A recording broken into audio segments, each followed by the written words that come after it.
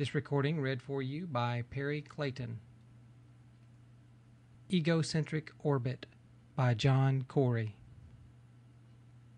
It took a long time for human beings to accept that our little piece of meteoric rubble wasn't the exact and absolute center of the universe.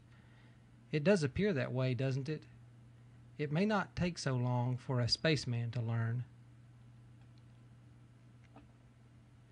Near the end of his 15th orbit, as Greenland slipped by noiselessly below, he made the routine measurements that tested the operation of his space capsule and checked the automatic instruments which would transmit their stored data to Earth on his next pass over control. Everything normal. All mechanical devices were operating perfectly. This information didn't surprise him. In fact, he really didn't even think about it. The previous orbits and the long simulated flights on Earth during training had made such checks routine and perfect results expected. The capsules were developed by exhaustive testing both on the ground and as empty satellites before entrusting them to carry animals and then the first human. He returned to contemplation of the panorama passing below and above, although, as he noted idly, above and below had lost some of their usual meaning. Since his capsule, like all heavenly bodies, was stable in position with respect to the entire universe, and, thanks to Sir Isaac Newton and his laws, never changed, the Earth and the stars altered over his head during each orbit.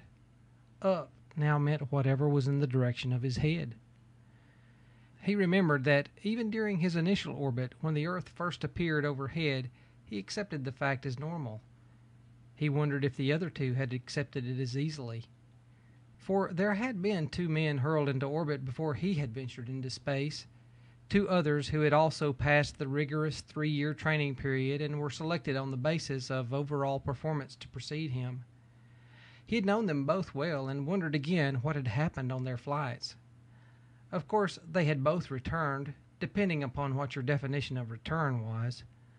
The capsules in which they had ventured beyond Earth had returned them living, but this was to be expected, for even the considerable hazards of the descent through the atmosphere and the terrible heating which occurred were successfully surmounted by the capsule. Naturally, it had not been expected that the satellites would have to be brought down by command from the ground, but this too was part of the careful planning. Radio control of the retro rockets that moved the satellite out of orbit by reducing its velocity. Of course, ground control was to be used only if the astronaut failed to ignite the retro rockets himself. He remembered everyone's surprise and relief when the first capsule was recovered and its occupant found to be alive. They had assumed that, in spite of all precautions, he was dead, because he had not fired the rockets on the 50th orbit, and it was necessary to bring him down on the 65th. Recovery alive only partially solved the mystery, for the rescuers and all others were met by a haughty, stony silence from the occupant.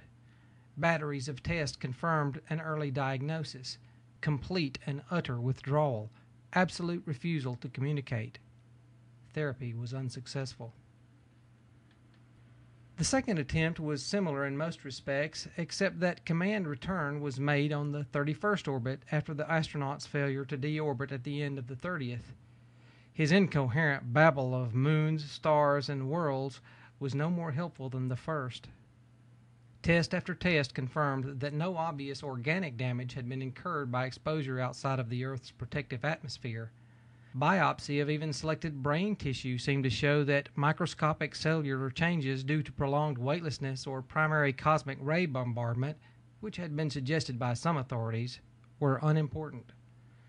Somewhat reluctantly, it was decided to repeat the experiment a 3rd time. The launching was uneventful. He was sent into space with the precision he expected. The experience was exhilarating, and although he had anticipated each event in advance, he could not possibly have foreseen the overpowering feeling that came over him. Weightlessness he had experienced for brief periods during training, but nothing could match the heady impression of continuous freedom from gravity. Earth passing overhead was also to be expected from the simple laws of celestial mechanics, but his feeling as he watched it now was inexpressible. It occurred to him that perhaps this was indeed why he was here, because he could appreciate the experiences best. He had been told the stars would be bright, unblinking, and an infinitude in extent, but could mere descriptions or photographs convey the true seeing? On his 21st orbit, he completed his overseeing the entire surface of the planet in daylight. He had seen more Earth than anyone able to tell about it, but only he had the true feeling of it. The continents were clearly visible, as were the oceans and both polar ice caps. The shapes were familiar, but in only a remote way. A vague indistinctness born of distance served to modify the outlines, and he alone was seeing and understanding. On the dark side of the planet, large cities were marked by indistinct light areas, which paled to insignificance compared to the stars and his sun. He speculated about the others who had only briefly experienced these sights. Undoubtedly, they weren't as capable of fully grasping or appreciating any of these things as he was. It was quite clear that no one else but he could encompass the towering feeling of power and importance generated by being alone in the universe. At the end of his 25th orbit, he disabled the radio control of the retro rockets and sat back with satisfaction to await the next circuit of his Earth around him. The End of Egocentric Orbit by John Cory.